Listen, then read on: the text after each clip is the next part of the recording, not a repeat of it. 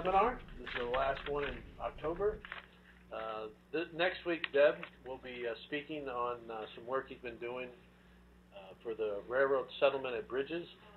And in 2 weeks, we'll have the editor, first lecture on the editor of ICT to explain about better scientific writing and report writing, and then she'll speak again at the end of November. And I think in 3 weeks from now, it's Brian Hill who's speaking. So today we have Maziar Moavini and Professor Tutumler's work here on the an enhanced image analyzing machine. He's been working on various research projects related to granular materials for railroads and highway applications. And he's been here for 3 years, 10 months. He told me this, just a second ago. So he's looking forward to completing his thesis relatively soon. So let's welcome Maziar on his presentation.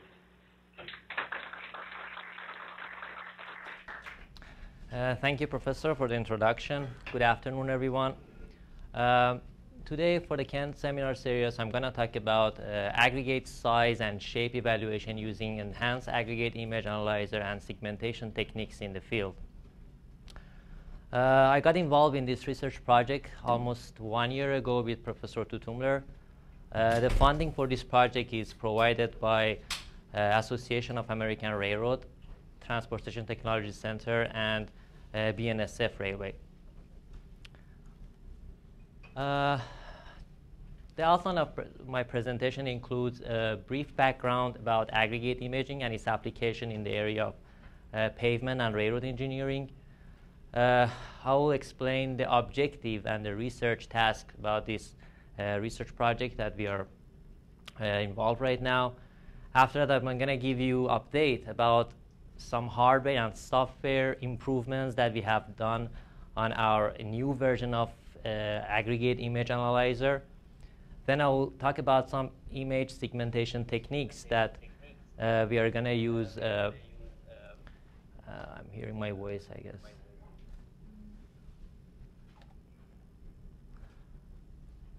So, and then image segmentation techniques that we have developed to use in the field. I'll describe a brief case study that we did to verify our methods, and then I will summarize and conclude my presentation with some acknowledgments. So according to what we all know, a major part of flexible and rigid pavements is unbound or aggregate granular material. More than 85% of cement concrete and almost more than 90% of the asphalt concrete is unbound material.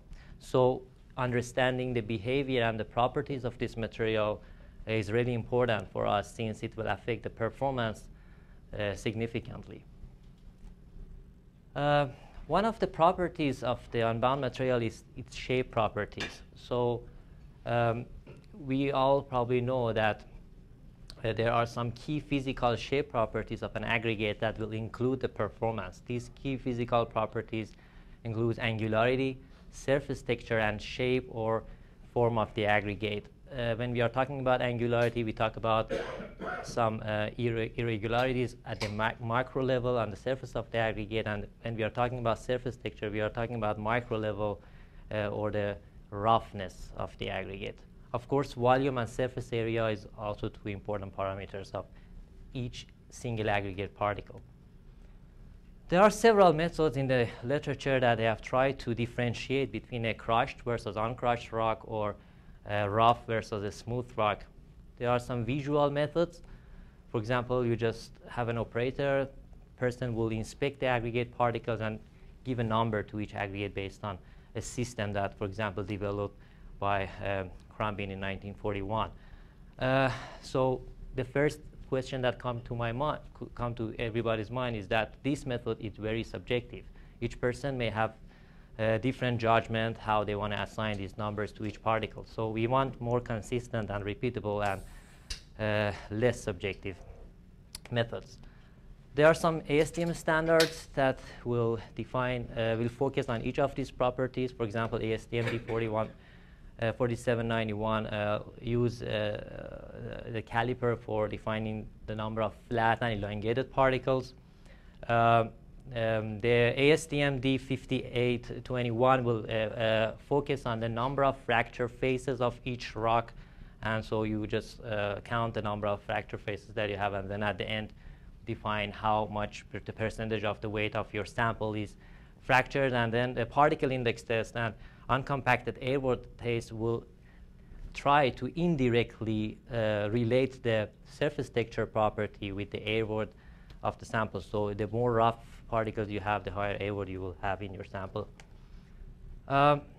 Imaging technique, with all the advancement that we have in the cameras and image processing techniques, people have used this method to also take the pictures from the rock and analyze the images and take some quantified values for each rock to be able to compare different rocks with each other. We have developed this machine in almost 12 years ago in our lab, and it was innovated by Professor Tutumer and Chetana Rao, his PhD student. This machine has 3 black and white camera and take monochrome images of each particle on a conveyor that pass with the 3 inch per second speed, and then store the images in the hard disk, and then there are some algorithms that analyze each images for defining their shape properties.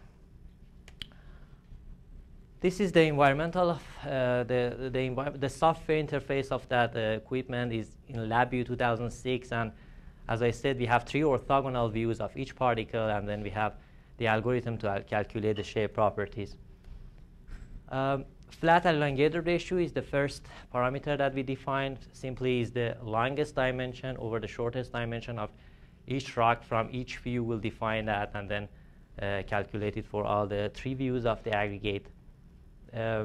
Angularity index is defined as how the change in angles around the surface of the aggregate will happen. We will take 24 points all around the particle, and we're basically trying to estimate the particle with n-sided polygon, and then we will measure each angle at each vertex, and then we calculate how the angle will differ when we move around the particle, and then we plot the frequency occurrence of each of these changing angles with 10 degrees intervals, and the angularity is defined as a summation over this frequency and degree intervals divided by number of points that we have around the particle. So simply, for a circle shape particle, this angularity value is 0, and then we have different values. The more crushed rock that you have, the more change in angle you have, and then we calculate that for all the 3 views and average it over the area of the particle. This is a typical plot that we show when we want to show the result of the angularity index. We can see, for example, a crushed stone versus a gravel one. It's more on the right side of the plot, which are higher values for the angularity, versus a gravel which falls in the left side. For surface texture index, we have a method for image filtering. We call it erosion and dilation. This is a simple and popular method in image binarization. So the basic idea is that the more rough your particle is, the more area that you lose when you do the erosion. The cycle has erosion and dilations. So basically, we judge based on the area that we lose after several erosion and dilation filtering on the binary image, and then we will divide it over again, calculate it for all the 3 views of the aggregate and divide it over the area, and then define the surface texture index for each particle. We have scanned more than 20,000 particles during the last year in several pool fund and nationwide studies. This table shows that the ranges that we have came up that shows that how you want to judge about the different values that we get out of this image results. So for example, if you are dealing with an uncrushed gravel, you are expecting to get some values within 250 or 350 with angularity index, and less than 1.2 between and over 0.5 for the surface texture. And then when you go to more crushed and angular particle like crushed granite, you will get close to 600, and for your surface texture values, you get close to 3. we have done a lot of studies to see how these properties will affect the different material properties. For example, unbound aggregate resilient modulus. Professor Tutumers and his PhD student Tongyang Pan have done this study, and they show that the more angularity index, the more crushed gravel you have, the higher resilient modulus you will see. And they also were able to establish good correlation values.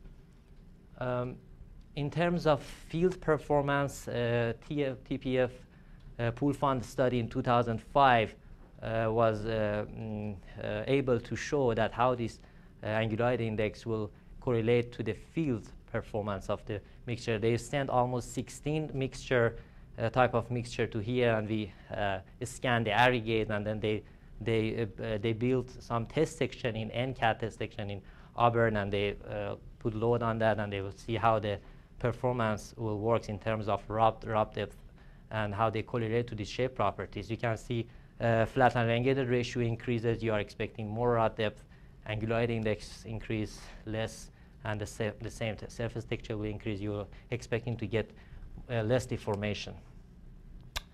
But what I talked was a brief literature, but right now in our research project, we are trying to bring this technology, imaging technology, to the field.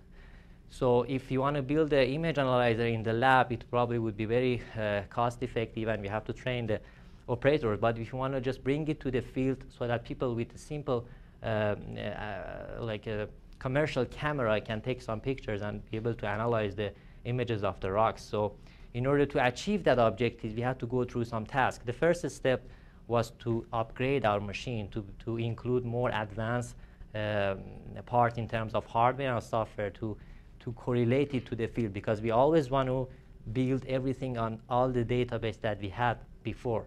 And then the second step is to go ahead and investigate different imaging techniques to be able to find which one will work best with the field images, and then at the end put everything together as a hardware and a software package available for people in the field to use. According to what I mentioned, this project is sponsored by two railroad companies, and so right now we are focusing on the ballast and the railroad ballast sections. We will just take the high resolution images of the ballast sections, and we want to threshold or segment those images and isolate each particle out of the image. I have a picture here that visually show what we have in mind for this project. So you have a picture of the cut section. You will crop some part of that image, and you want to do some segmentation techniques on that image, and then find the boundaries between the rock and extract each rock out of that image and try to do the same part of analysis that we do in the lab on each single particle, all in one shot together. Again, for example, if this is a cut section of your ballast, railroad ballast, and you want to, visually you can see, I mean, for the people who go to the field, visually it's, an expert engineer can judge that, okay, how fault is this ballast, and if it really needs to be changed or it is degraded a lot. But for the machine to learn it and give us some quantitative values that are consistent and repeatable, that's a challenging work that we are right now following. So as I mentioned, the first step was to improve our machine. So we went back and tried to focus on each part of this machine and try to upgrade it with some available advanced hardware. For example, in terms of light, we can see instead of 3 lights, we added 4 LED lights and the dimmer control to be able to regulate the intensity of the lights around the rock. Or for, in terms of the software, we also went with advanced thresholding method in LabVIEW and more user-friendly interface. This is another picture that shows how we are arranging the light to be able to minimize the shadows around the rock and to be able to get a very good image from 3 views of the rock. Camera, we were working with a 640 by 480 pixels camera, the maximum aperture ratio 1.4. Right now we increased it to a 1.3 megapixel camera and higher level of aperture, so we can regulate the amount of light that goes through the sensor more properly. We have more control over these factors. In terms of monochrome images and getting the image with one channel, we are working with color images, 3 channels. One of the challenges that we had with the old image analyzer was that when we had a dark particle and a black background, we had some difficulties to detect this particle out of the background. So in the top part, you can see when you have a white particle on a black background, the monochrome image is a good option because there is a good enough contrast between these two surfaces. So as you can see, the grayscale histogram shows the bimodal behavior, which shows that you can easily separate these two parts from each other. You have a good contrast, in other words. But when you have a dark particle, the histogram is unimodal, and it's challenging to find a threshold value that can separate these two parts from each other. So that's why we shifted to work, instead of working in one plane, just black and white, go ahead and work in 3 RGB representation of that image, and represent it with red, green, and blue channels, and then work in each one separately, and then compose all of them together. So you can see we selected the blue background, so it makes sense. Probably we are not going to deal with the blue rock, hopefully. But I mean, for example, this method, when you put a black rock on that, we can achieve the image with 3 channels, and then you have 3 histogram values, and we can go ahead to the RGB cube and find 3 threshold values, and do a better job in terms of generating the binary image, which is the first step in our analysis. In terms of the higher resolution of the camera, you can see we are able to detect more details around the edge of the rock. The bottom image shows that 640 by 480 pixels, and then almost each pixel will be replaced by 4 pixels, and you will be able to achieve a sharper image of the edge, which help us to define the property more accurately. Again, RGB versus grayscale. This is the performance of the machine to provide a binary image with different rocks with white, different colors: pink, gray, light brown, white, black. You can see it's pretty much doing a good job to select and detect the binary image and providing the shape properties. This is the user interface. As I mentioned, it is really easy to learn. Recently, we delivered 2 of these equipments to BNSF and Tensor Corporation, and we also provide them some training. So right now they know how to use this machine, and they have already started to scan different sources of aggregate in Georgia. This is a brief table that shows the improvement that we have, the old system versus the new system. One of the things that I need to mention, in the old system, we had a laser sensor that should detect the particle when it's passing over the conveyor. But, and then it was sending a signal to the 3 cameras to take the picture at the right time. But in the new system, we are using the live video with 30 frames per second, and then the cameras automatically will detect the object at the right time on the middle of the frame, and then take the image.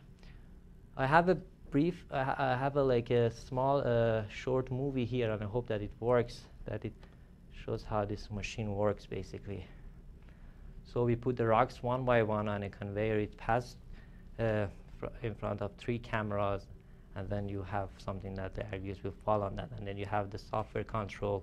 You can see as the rocks will pass, the machine will detect them and then provide a binary image in the other window, and then it will save all the images in an Excel file, and you will be able to process them later and do some statistical analysis on the distribution of the properties. You can even go fast, like a lot of rocks, probably in an hour you would have a good efficiency.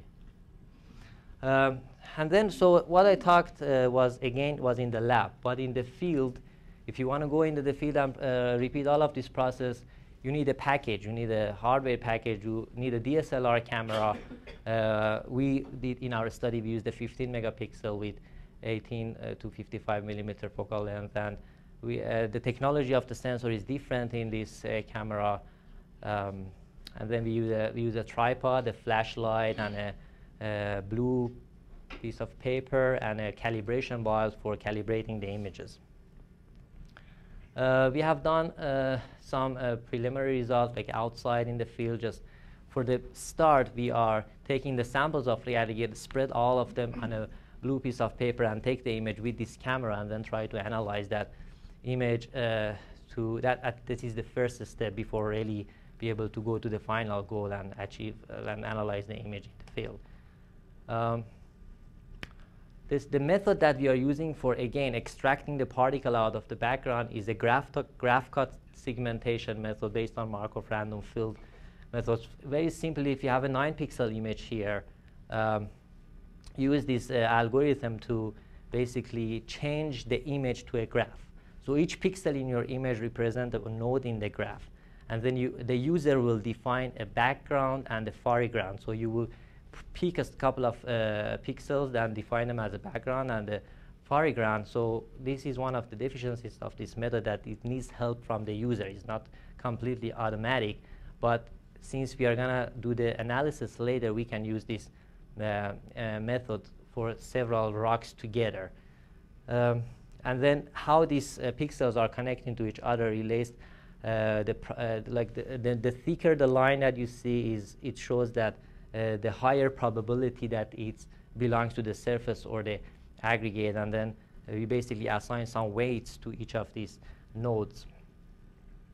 And after that, we need to find the best cut that can differentiate the pixels that belong to the background and the foreground with the maximum flow, minimum cut optimization problem. And then we can see, for example, for this image, we find a minimum cut, and then after that we just assign 0 to black pixels, the pixels that belongs to the foreground, and 1 to the pixels that belong to the background, and then you basically are done. You have provided your binary image. In summary, how it's work: the user input, and then the foreground and background separation, and then the binary image generation. After we found the binary image, we need to extract each particles out of the rest of the particles. We do it by checking pixel by pixel. So you have like a pixel F over there. You want to see what's going on around the neighborhood pixels. You go ahead and check the pixels and see each of them, each is 1 or 0. It belongs to the background, or this belongs to the particles. So F shows that it's right now belongs to the particles, and and then the black one shows that it belongs to the background. And then you just repeat this process for the rest of the images until you completely find your location and your location of your rock. And you will do this for all of the rocks, and that's how you extract each of the particle out of the image with a bunch of rocks. And then you can input these images in your algorithm and then calculate the shape properties. Again, this is the summary of the method that we are using for image segmentation in the field right now. Before go ahead and implement this method in the field, we had to make sure that this method is going to give us the same values as we are getting without image analyzer. So we simply took an image of a rock and a calibration ball with the camera of our machine, when we applied this segmentation process on that to separate these two objects, and then calculate the shape properties for that, and then did the same. For some reason, it doesn't show the table here, but we did the same for the rocks, and then we were able to record the same values with both of the methods. After that, after we validated that method in the lab, we went into the field and tried to do a field study and implement this method there.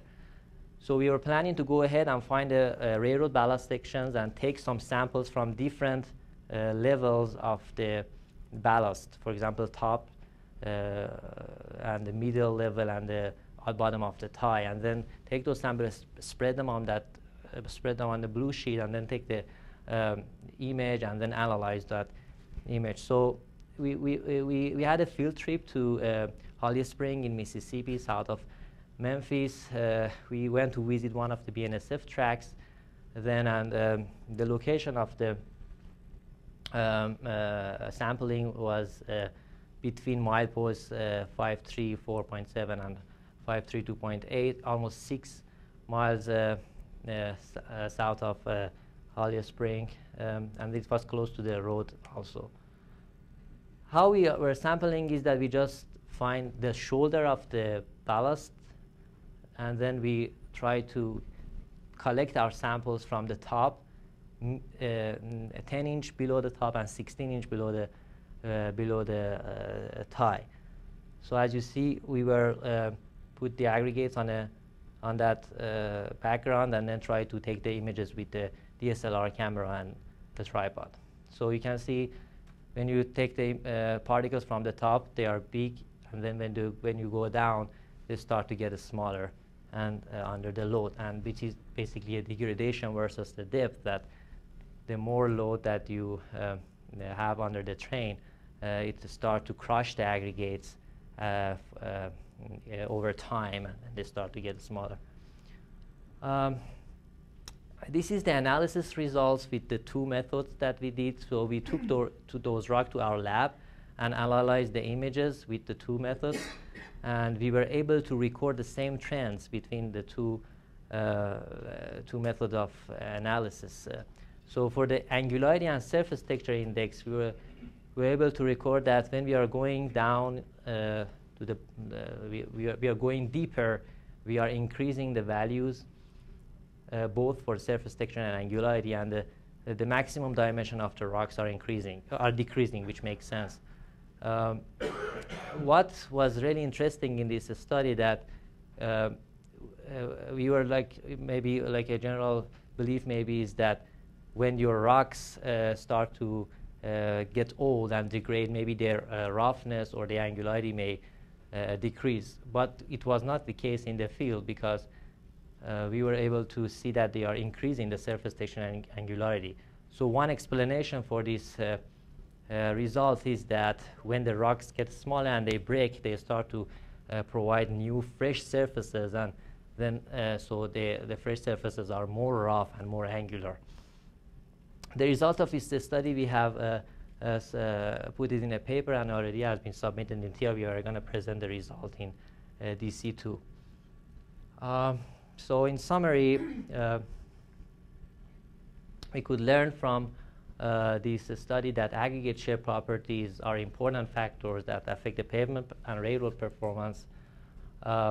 We introduced the second generation of aggregate image analyzer with a lot of improvements over the old system that we have designed and manufactured in our university. Here we checked a couple of image segmentation techniques and applied them to some high-resolution images that we capture in the field to evaluate the shape properties. Our case study shows that this method is working right now. However, we are still going through the direction that we can, without even sampling, just take the image of the cut sections and try to and get some quantitative values out of those images. And then this method will help us to, will help us for selecting the good sources of aggregate and a good quality control assurance technique in the aggregate quarries for the production. Right now, the aggregate quarries, the only limitation that they have in their production is degradation. So they don't have any control over the crusher, how the crusher will break the rocks, and how angular or how rough is their products. If we can provide this software and hardware package for them, they can just, and then some training, they can go and do these things in the quarries, and then we'll be able to control their products much better.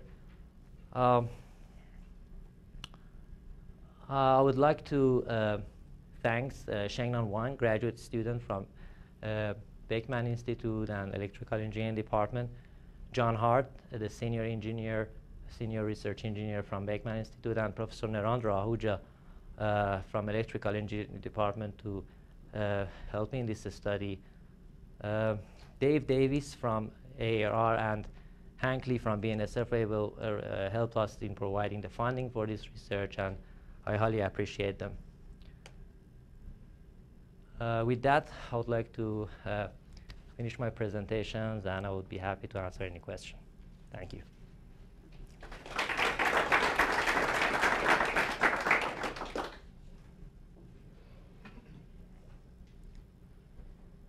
Maziar? Yes. I know you mentioned that we built two others for Tensar and BNSF. Have they provided any feedback? Are we sharing any data? We just actually delivered them, so they haven't started to do any kind of a study or something, but we will. We are planning to share our data and do kind of research collaboration with them. So this is a two-dimensional imaging of the aggregates. So this is with an assumption that a two-dimensional shape analysis gives a reliable estimate of the three-dimensional shape. Is that? Are you talking about the field or in the no, lab? The image ones. In the field? Maybe field or in the laboratory. So in the lab, we are working with 3 views of an aggregate particles. But in the field, as you mentioned, we are working with 1 view right now. Okay. We are just take the image with 1 camera, 1 view, and everything is in 2D right now in the field. Later on, we are planning to use kind of stereo images or more cameras to be able to get some idea about the 3D shape of the particles too. Yeah, because when you are putting the aggregate on a surface, it is lying on a comfortable, with the lowest potential. Yes. So that the true shape may needs to be evaluated in a different angle than the angle what That's you are true. using. That's Yeah. exactly true. So, And I have another question. The texture index, you do by erosion dilation analysis, and then for that you take a structural element. exactly, Structural structural element element dimensions, for yes. neighborhood Yeah. detection. So, but then if I change the structural element dimension, I will get a different value. Exactly. And in exactly. fact, the angularity and texture has a very thin line. That how much is texture and how much is angularity. Yes, exactly. So, how to determine the number of structural elements should I choose for erosion dilation? yes, actually, the comprehensive study already has been done on this. Your question in the Tong Yang Pan dissertation, the former PhDs, who actually originally developed this method.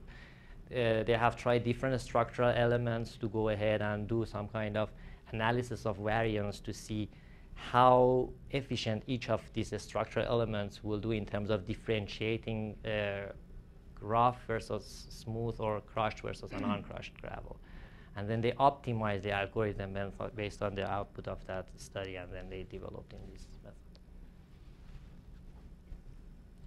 It's tied into the professor's first point that he made. You're using planar images to represent 3D, and you showed at one point a cutaway of the railroad, and you were going to attempt to capture a planar image there. And he's saying if you drop your aggregate on that blue sheet in the field, and you're taking your base image with your reference, your ball reference, that planar image is now actually in the horizontal plane, but your cut is in the vertical plane.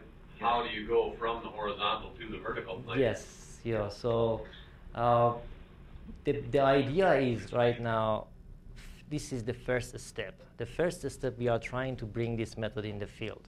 So we are taking the samples and want to take the image of a bunch of aggregates together. But the final objective of this project, that in the plane of the cut section that we want to do analysis on that, we have some ideas and we have some plans for that use some kind of watershed segmentation or some kind of other methods to be able to define the rocks that we can see all of the dimension out of the pile of the rocks. Now the rocks that are hiding behind each other, they are almost impossible to capture. So it's just rotate everything on the 0 degree to 90 degree. That's the method that we want to follow, and extract the particles and the cut sections. The particle that we can see all around their edges and all of their view in the cut section. I'm not sure if that answered your question or not. Somewhat, but I think simple rotation is going to be difficult because, as stated, if you drop an aggregate, it's going to have a tendency to land on a preferred surface. So that preferred surface is going to be captured in a horizontal planar image, for example, guide in the vertical. So it's going to be very difficult to go from one to the other, I think. That's true, but at the end we all just want to judge and compare one section with the other section.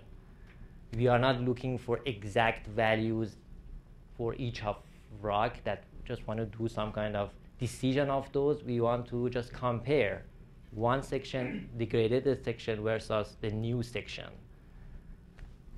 Any kind of quantitative value will help us, rather than somebody go there and see that with the human eye and not a judge. So, yes. I was just going to say, I mean, ideally we don't want to sample. Sorry, I'm John Harder. This is John Harder. He's also involved in the project. We actually don't want to sample. We just want to look at this section and make an evaluation from there. So the particles are randomly placed there. Obviously, we just want to pick out those few that are on the surface. We can see the whole outline that aren't included by the process. Placing them on the map is introducing a little caveat that they always fall on the flat surface. But that, eventually we'll take that part out and we'll just take the process. I have a follow-up question. I remember that when Hank Lees was visiting, he was saying something that Professor Kittur especially was very much excited about, and I was thinking of what's the feasibility of that. What Hank was saying is that when there is a maintenance train going, he was saying that if there is a way to put cameras at 45-degree angles or something, then you can get like isometric kind of views instead of just taking a planar view of the cut section. And he was saying that analysis of that may give some kind of a 3D. Is that possible to do in image analysis? Yeah, that's what Maziar mentioned about stereo. Okay. So you take two cameras, like you have two eyes, and you look at the disparity. Is there a way to match the exact aggregates from this image and that image? And Yeah, there is. I mean, in computer vision, it's a big problem, but there's a lot of ways to do it. I had a question about your surface texture comment. I didn't catch, I can't remember how you did the calculation, but you did some kind of erosion dilation. And, did you use the same structural element for the different sizes? No, it actually depends to the size. The structural elements is the same, but the number of erosion and cycles, the erosion cycles of erosion and dilation depends to the size of the aggregate. So is there some kind of size-dependent value that you're introducing? I mean, my question is, if I had two different particle size of the exact same aggregate, would I actually come up with the same surface texture? Anyway, despite your conclusion that you made a conclusion that I'm not convinced is correct. So V will be in the same range. If you have, like, we are not again talking about each particle because we are talking about a lot of digitization error, like a lighting condition. When you took two images of each, even if you have one particle, you took two images of that particle, those two images are not equal. Because the pixel values, any kind of light change, any kind of like, correct. Let's say so all that's if you exactly think that correct. everything is exactly the same, you have a big particle versus a small particle, the number of erosion and dilations are different with a big particle versus a small particles. So at the end, we are trying to normalize them based on their size, so that at the end we are going to have the same ranges for both particles which are from the same source. So would you expect the surface texture to be the same? Within the same range. If you have a normal distribution for like 10 times we are doing that randomly, and then at the end we were expecting that the mean values would be the same and they are not significantly different statistically. We are always talk with the language of statistic here. Can I re-ask the question like this? If we have different kind of aggregates, like say granite and limestone, but exactly same size and exactly same shape, do we have a different surface texture or the same surface texture? Yes, we have the different surface texture for them. Limestone versus granite are different materials. They are, I see, but they are the same. Now they are the same. They have the same size and the same shape properties. Theoretical question, exactly. Now with the same structural variation, like say, So if are you we have, gonna get the same with this formula, the same surface texture or a different surface texture? we will get the same. If you, those two particles, those two objects are exactly identical in terms of their surface roughness and the irregularity, you will get this almost the same values within like a reasonable deviation. Because again, there are some digitization errors that will affect your results a little bit. But again, the range will be the same for both of the particles. Any other questions?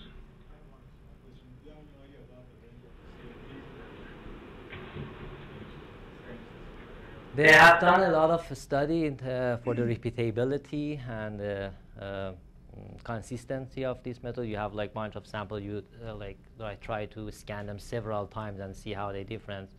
The COV values are around 10 to 15%.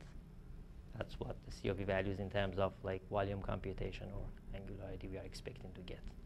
Is that for the old machine or the new machine? The old machine, the new machine is less than that because we are more accurate. Okay, thanks, Maziar. You're welcome.